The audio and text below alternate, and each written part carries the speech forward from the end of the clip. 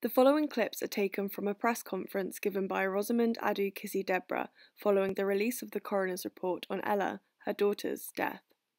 Ella sadly passed away in 2013, aged 9, after years of severe asthma attacks resulting in multiple admissions to hospital. For more information on Ella's story and the Ella Roberta Family Foundation set up in her honour, visit www.ellaroberta.org. With thanks to Hodge Jones and Allen solicitors for the footage. This result today is connected to the inquest into Ella, where the coroner found that exposure to excessive levels of air pollution contributed to her death. And relying on expert evidence he heard, particularly from Sir Stephen, he also found that air pollution contributed to the induction and the exacerbation of her asthma. Now, that was the tragic death of Ella in 2013. In this long journey, I feel it's another milestone for today. And it's a chance to obviously thank even people on here who have supported. But I think we would take a moment. What the coroner has also recommended is very important. And he has made it incredibly clear that unless his recommendations are implemented, people will continue to die. And I mean, this comes down to one thing, and that thing is fossil fuels are killing us. So we've had lots of discussion about climate change and fossil fuels, and of course that's really important. But this is all about what's happening today by continuing to burn fossil fuels, especially in relation to our transport. Little Ella was living on a knife edge. She had such terrible asthma that just the slightest change in the air she was breathing and the chemicals in it would lead to these terrible attacks, which eventually ended her life. So if it was not for the pollution, she would very likely be alive today. And that's the issue.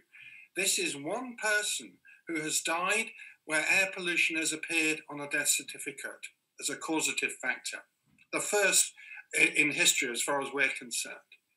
And it's not that there isn't massive statistics across the world showing that air pollution shortens life and makes people iller. It's the fact that this is an individual person. And all those numbers that are generated by statistics have these single people at the end of the road.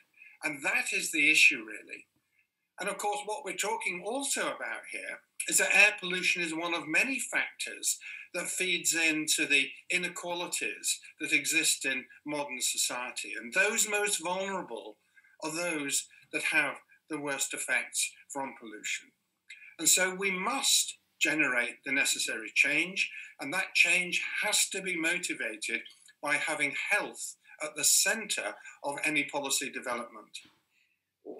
Or for us at the World Health Organization, as you can imagine, this is a big day because we used to call air pollution the invisible killer. But with you have been doing there and the incredible achievement of today, air pollution is a little bit less invisible. And the most important thing, the linkages with the health argument are even more powerful. We have been saying for a long time that the 7 million premature deaths that we have every year due to the exposure to air pollution is an unacceptable public health crisis that we are confronting at the moment. So Ella case is so painful, but at the same time, it will be so powerful to help us to convince everyone around the world that this is about saving lives. Well, asking what are your next steps? Right. Is to get it into the environment bill. There could be nothing else really, because the action needs to be now, because people continue to die. We've got an opportunity. It's coming up. I don't know how soon the environmental bill is coming back, but that will be a step in the right direction. Everything else obviously may take a bit of time. We will have to discuss it, especially concern 3 about how to educate medics in the future. You know, we have to look at specs and things like. But the immediate thing really has to be the Environment Bill, an amendment in there. We've been pushing it for a year now. I feel we're close. I had a meeting in January with the Environmental Secretary, Mr. Eustace, and Rebecca Powell. They said they were going away to think about it, which I appreciate. And one of the things they said is they are waiting for the coroner's report. So as we all know now, the coroner's report is here, and I am expecting them to honour that. And wouldn't it be great? Now I have heard that it is Earth Day tomorrow in Ella's memory, if they just did that for her, i.e. that's how urgent it is. It needs to be now. It's unacceptable. How to do it? We invite everyone to endorse WHO's standards on air quality. If it can be on a legally binding way, even better. We invite everyone, the government, mayors, and others with responsibility to have a healthy urban planning that will help as well to reduce air pollution and, of course, accelerate the healthy energy transition we all need to more cleaner, renewable sources of energy and stop this massive destruction. Tomorrow will be the Earth Day, and I was thinking, as a medical doctor, I did the oath of first do no harm, and I'm thinking that we are doing a horrible harm to nature, and tomorrow is the day. So I hope that from now on we will stop to do this terrible harm to nature, and we will protect the health of the people in saving lives. We are all very much moved by this milestone today here, and definitely at the international level, we are going to use it, because this is the first case we have of recognizing air pollution as a cost in the death certificate, and this will help us to make air pollution less invisible. So thank you very much. Can I add a little thing here? This year in November, there will be the COP26 in the UK.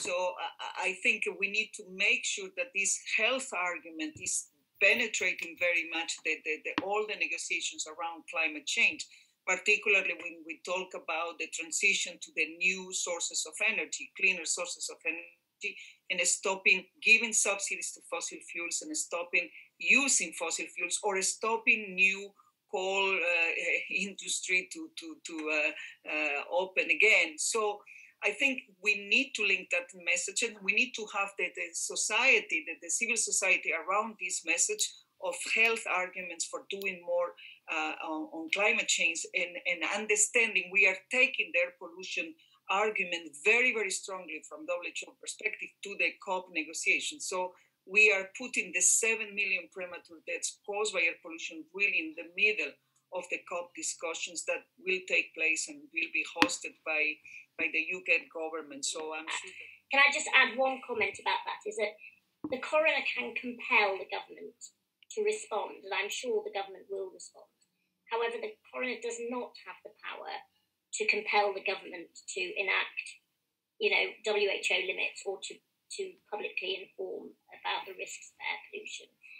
But that does not mean that there isn't a legal obligation, because where there are deaths happening as a result of this action, there derives a legal obligation. And I'm absolutely sure that Rosamond will not give up her campaign to create an Ella's law, which will enshrine these sorts of these targets and clean up the air. If it can't be achieved in the Environment Bill, that's the obvious place to do it, but I'm sure it will. When you need to do things, and I feel today, Jocelyn and I, we've achieved what we started out to achieve, and I said to people that if Ella wins, everyone else wins, and she's won for today.